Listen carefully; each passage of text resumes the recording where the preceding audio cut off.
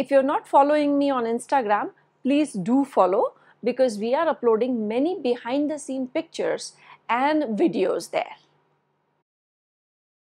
Hit that subscribe button and bell icon so you never miss an update from Neela Bakore Tutorials.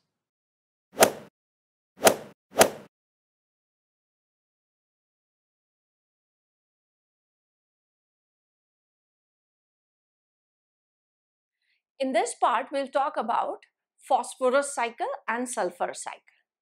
In the previous video, we talked about carbon cycle. And in all cycles, what we have to remember is the source and how we are going to use it, or living organisms are going to use it, and how does that element move in the living, that is in the biotic community. So if we talk about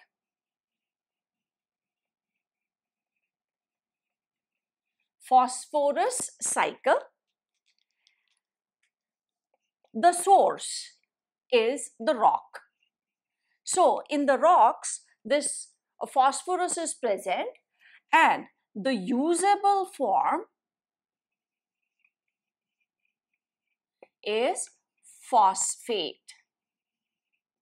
So now what happens is, this phosphate or this phosphorus which is in the rocks, it slowly gets dissolved in the water body.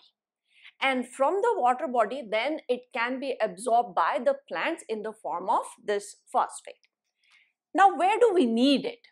Where exactly in our body we have this phosphorus?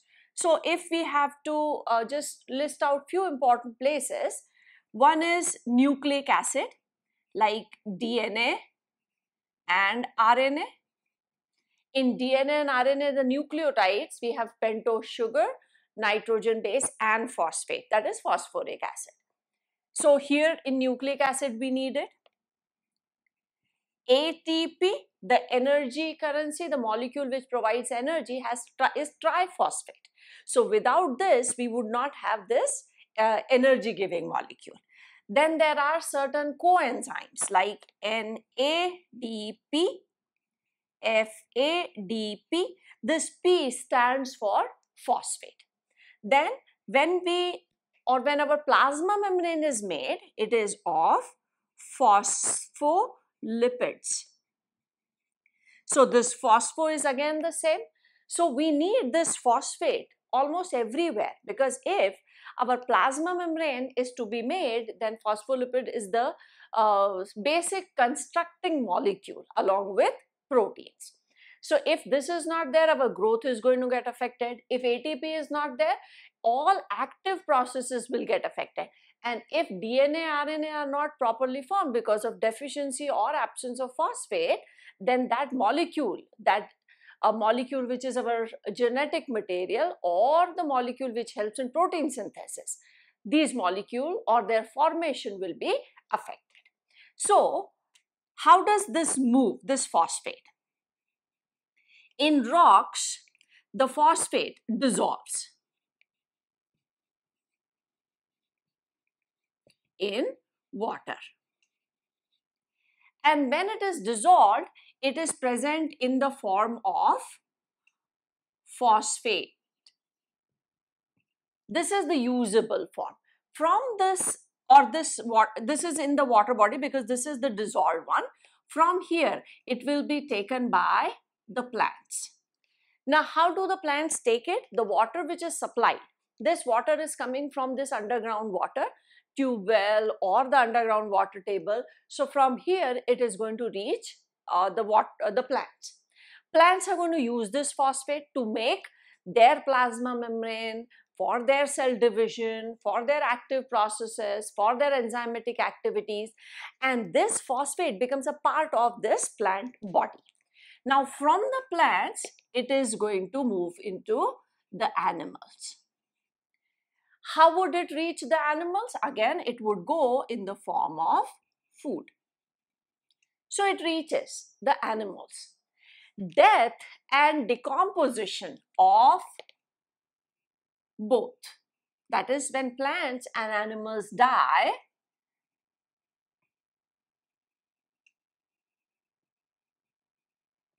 here there are decomposers which are involved.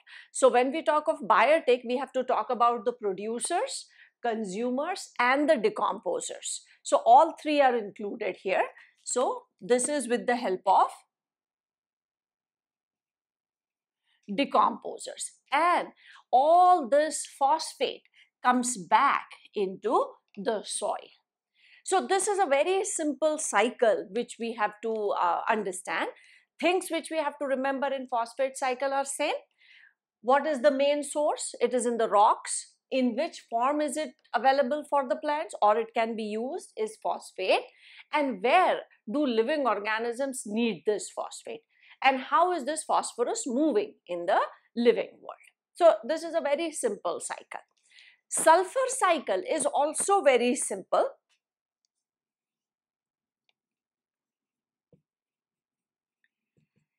Sulfur cycle, again, sulfur is also available in the soil in the form of sulfates. So it is used as sulfate. It will be dissolved in water. So this will go in. With the help of some bacteria also this can be used. And it will be used by plants. Where do we need this sulfur? There are certain amino acids which are sulfur containing. So plants are going to make sulfur containing amino acids, and these amino acids will be used to make the proteins. Now, these proteins are in the plant, and from here they would go to animals in the form of food. And the reverse is the same, death and decomposition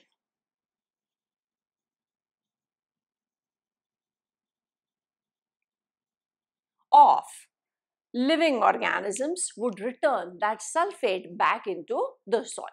So both these cycles, phosphorus cycle and sulfur cycle, are pretty much same. But if we have to compare carbon cycle and phosphorus cycle, there are two main differences. In case of carbon cycle, there is atmospheric input which is available.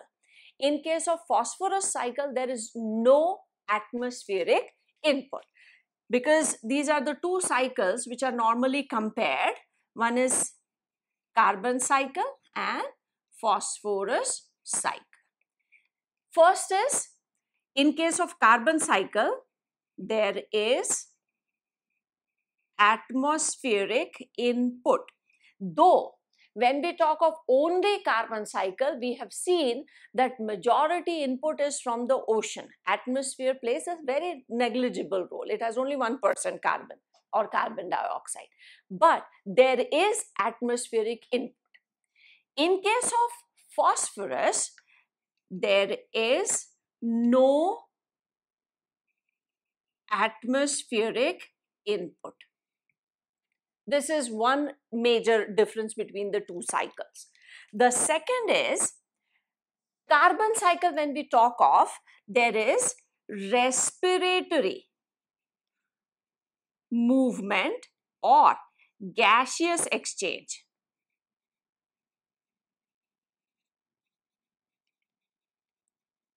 of carbon in the form of carbon dioxide. Whereas in case of phosphorus, there is no gaseous exchange. It is always in the form of a solution or phosphate which is dissolved in water. Only that can be used. And if it has to move from one organism to the other, from plant to animal, it has to go in the form of some organic compound. It cannot just be taken as gaseous carbon dioxide as plants do, or it cannot be released as gaseous as we do while we respire. So on these 2 points, carbon and phosphorus cycles differ a lot. And phosphorus and sulfur cycle are pure sedimentary cycle, and some of this phosphorus and sulfur, it remains blocked either in the form of compounds, salts, rocks, shells, these places. And we have seen where we need this phosphorus. We can add, the list can be made even longer. We need it for teeth formation, for bone formation. There are so many places where this phosphorus is needed. So where we need it, how we get it, and then how it moves. So we have talked of 3 elements so far: carbon cycle in the previous video, and here phosphorus and sulfur. Now in the next part we'll talk about nitrogen cycle.